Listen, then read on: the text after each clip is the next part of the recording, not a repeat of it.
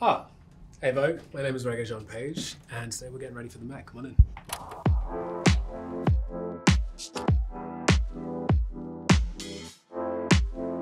My first Met Gala, what's today's look? What are we thinking? It's gonna be elegant, just like the theme. Timeless, classic men's grooming. That's what we do all day long. We do simple, Exactly. we do natural. We do what you see, just a little bit better.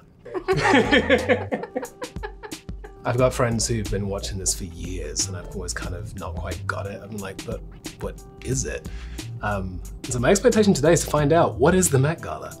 Other than, you know, the world's most exclusive and powerful fundraising event, which is super awesome for the Met because everyone loves the freaking Met.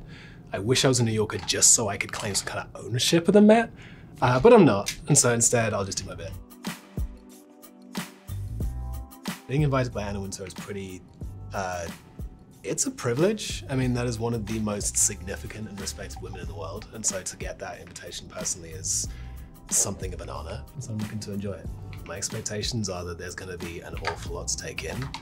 And I just kind of want to be open to all of that, you know? My name is Jean Yang, and I'm dressing Regé for the Met. Today, he's going to be wearing a beautiful velvet Giorgio Armani tuxedo, and we have this Swarovski interior lapel. We decided to go with a collarless silk navy shirt and a proper tuxedo pant. That little bit of shine goes all the way down to the shoes.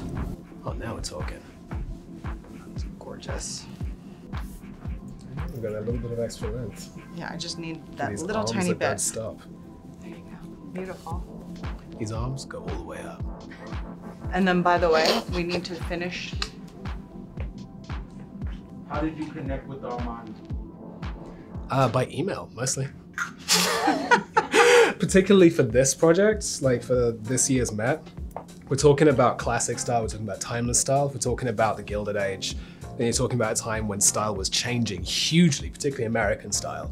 And if you're talking about the turn of the century and when people are moving around, different people are having access to glamour, different people have aspiration, the American story is an immigrant story. And so if we're talking Italian fashion that has redefined American fashion, that's Giorgio Armani.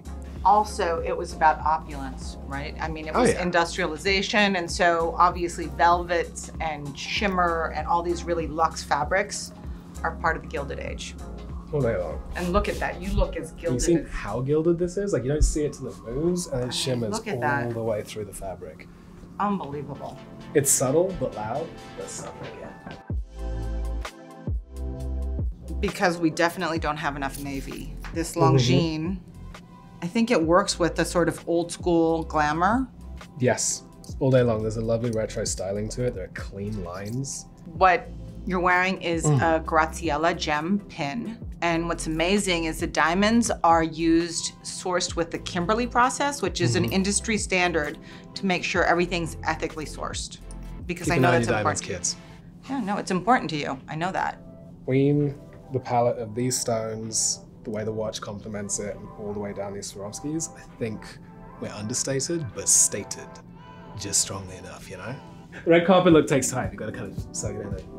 Zoolander. Yeah. Literally blue steel. Blue steel. This is blue steel. Blue motherfucking steel. There you go. Bleep me, baby. Blue steel.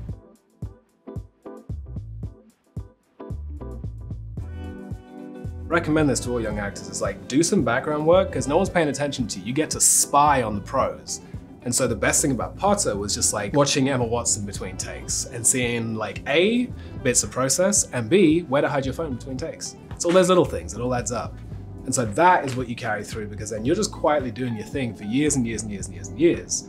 And then when you're ready to pop that out front and center, you've already been doing this, you've been practicing. And so it's about that, it's about knowing how to quietly just plow that field, water the bamboo, you know?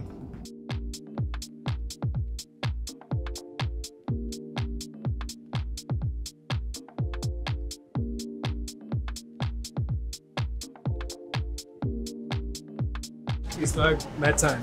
Thanks.